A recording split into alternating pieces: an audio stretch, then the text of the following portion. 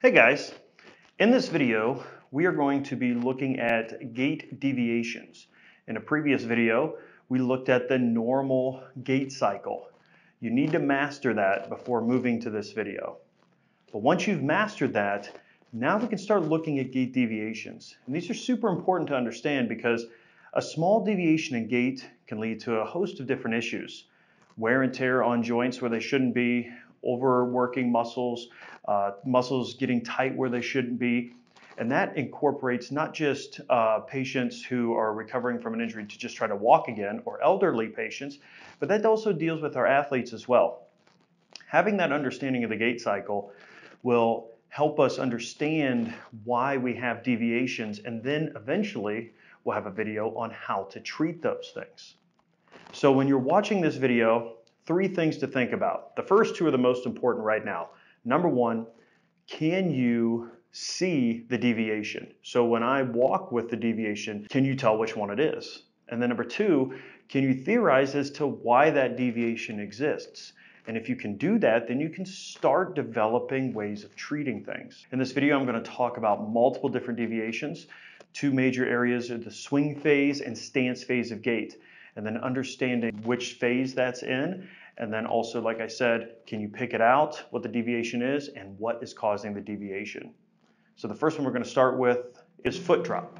So with foot drop, you actually have an inability to dorsiflex that ankle. So your anterior tib is super weak, probably a 2 or lower with your MMT scores. With this, obviously your leg's going to be longer. Now this itself is not a deviation because that you necessarily see by itself, because if you did, I'd be tripping all the time. So what happens is you create a new deviation to compensate for that inability to dorsiflex. And you'll see that a lot of times with a high steppage gait, and it'll look like this. So you see I don't have heel strike coming down on my toes, and I have extra hip flexion. So you see this is high steppage gait caused by the foot drop. Another gait pattern that you might see as a compensation is circumduction, coming out to the side. Circumduction also, if I can't flex the knee, a lot of times you'll see that one.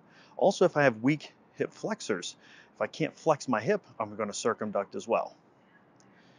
And then another one is called vaulting, where I'm going to lift up on this so that I can have some clearance for this swing like here. Go to the side so you can do this. Just like that. I don't have very big calves, so my heel raise is pretty low. So that's probably not a compensation or a deviation I'd be doing. And then you have hip hike, where I'm going to literally hike this hip up to try to get the leg shorter so that I can swing it through. So those are some swing leg issues. Then you have, besides foot drop and those deviations, you have what's called foot slap. And this one, you have heel strike, but you don't have eccentric control into foot flat. So what you'll see is heel strike, slap, heel strike, slap. And that's foot slap, which means anterior tib's getting weak. We're going to be having foot drop pretty soon. Now we have the weakness deviations. So if I have a weak quad, again with heel strike, my quad should be contracting eccentrically, or I'm going to fall forward. So what am I going to do? I'm going to lean forward to slam that knee back into extension, which obviously isn't good because we're not dealing with the quad issue of strength, but we're also hyperextending and stretching out that posterior capsule, which is going to lead to a host of other knee problems. All right. So I had to lean forward to push into extension. Now, what about a weak glute max gait? I'm going to lean back on those glutes because my glutes keep me from falling forward. So if they're weak, I'm going to go ahead and lean back on that Y ligament, walk around nice and relaxed like this. Just leaning back. And that is your weak glute max gait. Then we have the Trendelenburg gait pattern, and there's a couple things with this. Remember, a positive Trendelenburg sign, standing on one leg, contralateral dropping of the pelvis, okay? So with this one, on the stance leg, it's a stance leg problem, you're going to see my hip go out like that, which really means this hip side is dropping down, okay? And we can have that on both sides. Drop, drop, drop, drop. That is technically called an uncompensated gait pattern for the Trendelenburg gait. To compensate for it, I'm going to lean to the weakness, lean to this weak side. So you see I'm leaning, my hip's not shooting out because I'm leaning to the weak side. And just like with the uncompensated, we can have that compensated Trendelenburg on both sides as I walk.